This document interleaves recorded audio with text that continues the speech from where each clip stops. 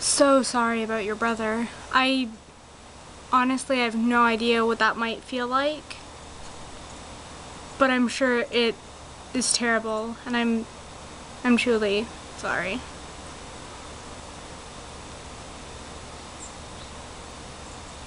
I wish that I could be of any help to you on that matter, but you know, all the things that cause like recurring memories for me, it's usually not that bad.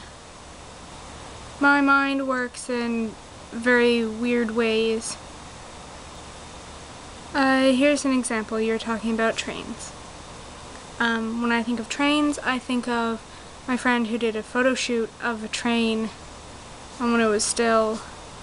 Which makes me think of photographers doing shoots of trains, which makes me think of this girl who I knew in elementary school who took pictures with her and her friends on train tracks, which reminds me of the time that I went to her birthday party and they were playing with brats, and I felt really awkward because I thought brats were stupid, which made me think of when I was coming home from that party with my mom and we saw corn on the side of the road. Just random, like, feed corn. And my mom stopped the car, got out, and filled up a bag of feed corn that was just sitting there on the side of the road for her squirrels.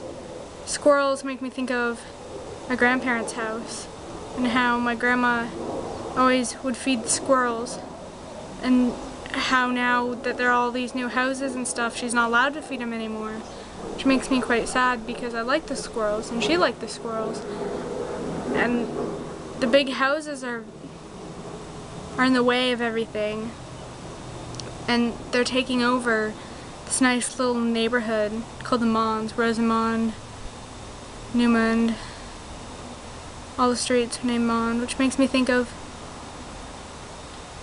during the summer when I was little, we'd road trip to my grandparents' place and the trees would go over the road like a tunnel, and it'd make a tunnel out of the leaves. I always thought that was so magical, and that makes me think of the tunnel that goes into the town.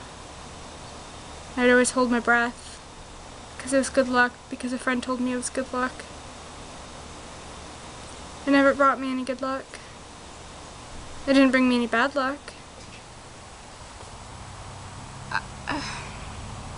I've had family members die,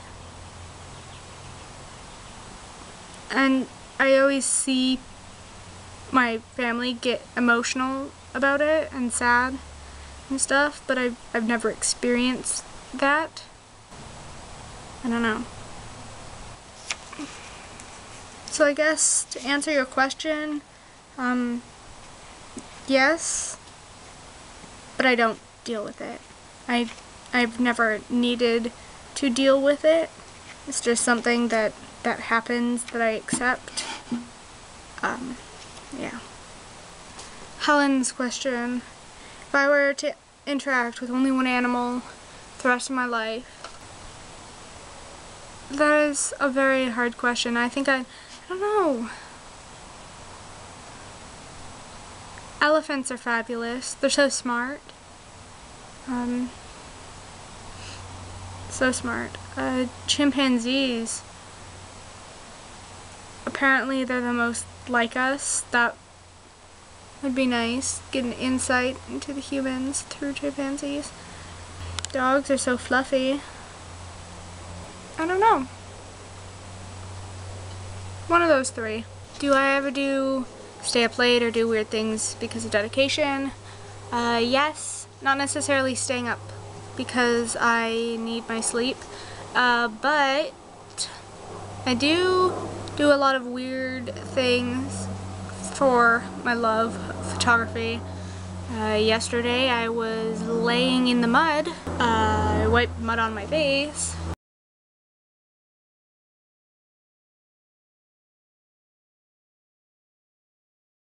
Have a good week.